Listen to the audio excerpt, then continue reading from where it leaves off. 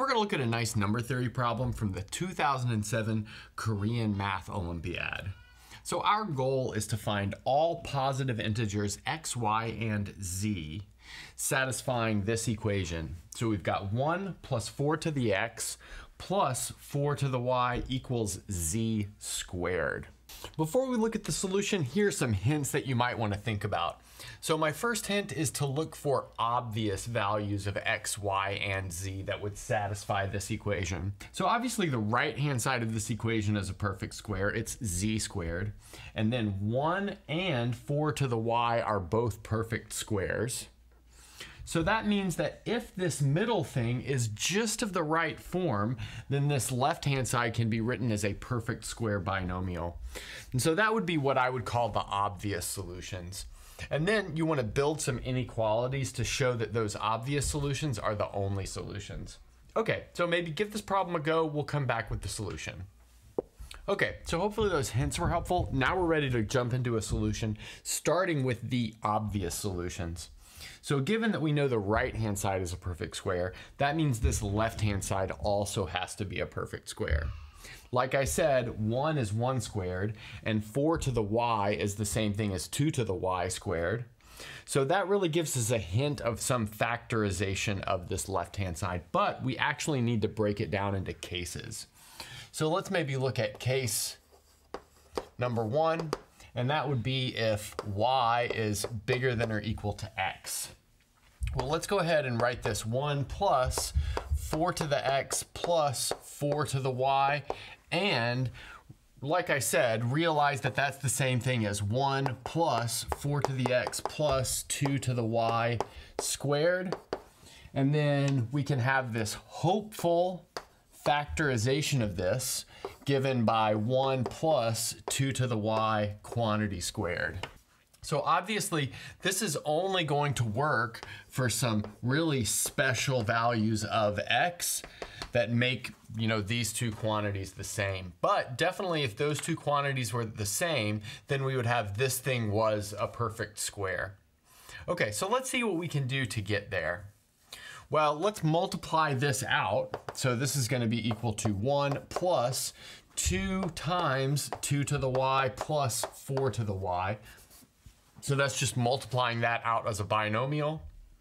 So if we need this to be equal to this, then that means that we need 4 to the x to be the same thing as 2 to the y plus 1, just looking at this right here. But that's a fairly easy exponential equation to solve. Notice that's the same thing as 2 to the 2x equals 2 to the y plus 1. In other words, we have y plus 1 equals 2x, or we have y equals 2x minus 1. And that gave us our first family of solutions. So notice this guy right here would be our z value, which is being squared. Our x value would be free, and then our y value is defined in terms of our x value like this. Okay, so in other words, we can write down a set of solutions like this. So we have x is free, y is equal to 2x minus 1, and then z is equal to 1 plus 2 to the y, but notice that's going to be 2 to the 2x minus 1. Great. So that's our first family of solutions. Now we'll get a symmetric family of solutions just by switching y with x. So in other words, switching this component with this component. So here we've got another family of solutions given by 2x minus 1, x, comma 1 plus 2 to the 2x minus 1. And so both of these are solutions for all x in the positive integers or the natural numbers like that. Now what we want to show is that these are the only solutions. And we'll do that by building some sort of inequality. Okay, so let's do that. So far we've found two infinite families of solutions to this equation. So one of them is of the form a 2a minus 1, 2 to the 2a minus 1 plus 1. And the other one is 2a minus 1, a 2 to the 2a minus 1 plus 1. So this is the same as what we had on the last board, just with the parameter changed a little bit. Now we want to forge some sort of inequality that will prove that these are the only cases. So here we're going to start off with the assumption that x is bigger than or equal to y. Now we can start with the left-hand side of our equation, 1 plus 4 to the x plus 4 to the y. Drop two of these terms and see that that is going to be strictly bigger than 4 to the x, given that, we're taking away two positive numbers. Next, we can realize that 4 to the x is the same thing as 2 to the x quantity squared. So we're kind of making the same observations that we did before, but now in this language of the inequality. Okay, but now if we've got this object is strictly bigger than this object, then that tells us that 1 plus 4 to the x plus 4 to the y is bigger than or equal to 2 to the x plus 1 squared. So if it's strictly bigger than this square, then it has to be bigger than or equal to the next square. Okay, so that's good to know. So now we can multiply out this right-hand side. So that'll give us 4 to the x plus 2 times 2 to the x plus 1. But now we can use that to form a simpler inequality. So notice this 1 will cancel with this 1. This 4 to the x will cancel with this 4 to the x. And we're left with 4 to the y, which is equal to 2 to the 2y is going to be bigger than or equal to 2 to the x plus 1. But then since exponential functions like this are increasing, that tells us that 2 to the y is bigger than or equal to x plus 1.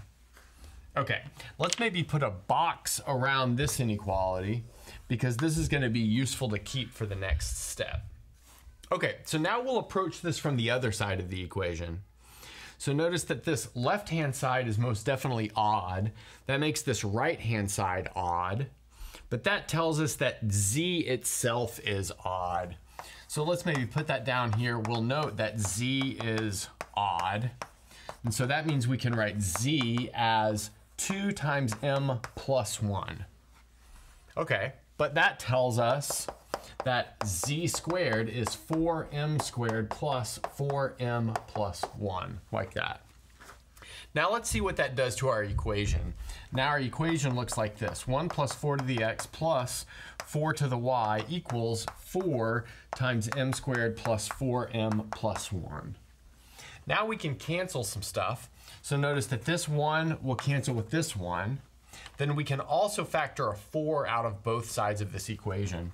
So that's going to give us 4 to the x minus 1 plus 4 to the y minus 1 equals m times m plus 1. Okay, then we can do one more thing. So notice that we've assumed that x is bigger than or equal to y.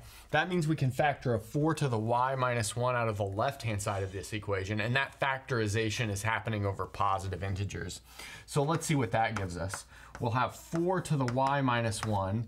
Then we're going to be left with 4 to the x minus y plus 1 equals m times m plus 1.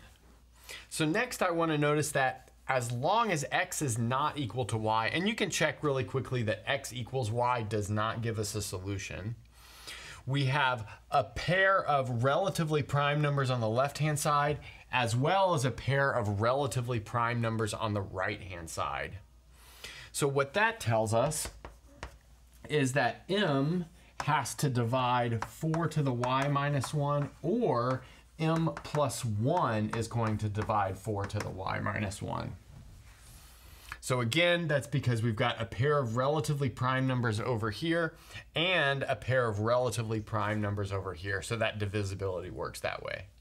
Okay, but now we can change that into just an inequality and see that that tells us that m is going to be less than or equal to 4 to the y minus 1. And now we can insert this inequality, which we have gained, up into this equation and see what we get. So let's maybe go ahead and do that. We'll have 4 to the x minus 1 plus 4 to the y minus 1 must be less than or equal to 4 to the y minus 1 times 4 to the y minus 1 plus 1, like that. Okay. But now notice if we were to multiply this 4 to the y minus 1 through, we would have like a free 4 to the y minus 1, which we could cancel with this, like that. And that ends up giving us the inequality 4 to the x minus 1 is less than or equal to 4 to the 2y minus 2. But we can do the same kind of thing that we did right here. And after doing the calculation, what we will see is that we'll have 2y is less than or equal to x plus 1. So on one hand, we have 2y is bigger than or equal to x plus 1. On the other hand, we have 2y is less than or equal to x plus 1. So putting these together tells us that 2y is equal to x plus 1, or x is equal to 2y minus 1, which is this case down here. And again, that corresponds to the case when x is bigger than or equal to y. You can do this completely symmetrically for the case when x is less than or equal to y.